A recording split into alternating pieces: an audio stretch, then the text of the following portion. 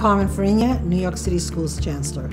As Chancellor, my biggest challenge is making sure that 1.1 million children have the best principals, the best teachers, and the best superintendents, so their learning will be smooth and effortless.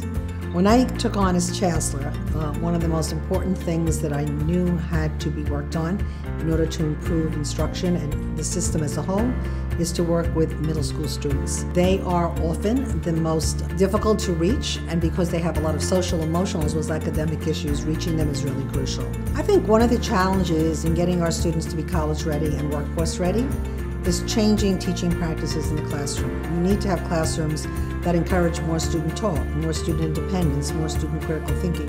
The jobs of the future are not the jobs of the past. We don't longer have assembly lines.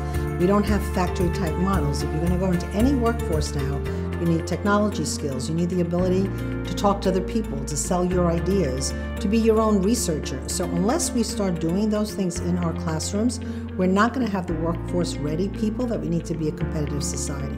I think the most important thing is having adults and students working on projects where both are equal. One brings one set of expertise, the other one brings another set of expertise, and together it makes a whole. Having a mentor, and specifically a company, that adopts an entire school and shows students how the real world of work works, I think is very important. One of the reasons I would encourage other schools and districts to adopt this program is because it brings community leaders into the building, it brings business community into the building, and it lessens the conflict between the outside world and the inside world that's in our classrooms. And I think that's a good reason, other than also inspiring students to be managers of their own knowledge and to be critical thinkers and to create businesses that ultimately may lead to a future life in business.